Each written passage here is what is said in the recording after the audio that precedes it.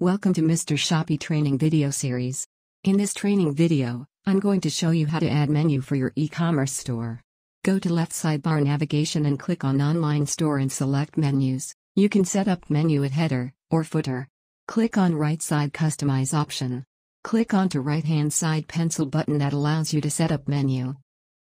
On the left side, you can create menu, place menu name in text box and insert the URL and save it. After save, you can see that menu added, and you can find that menu on your store. Thanks for watching, see you in next video.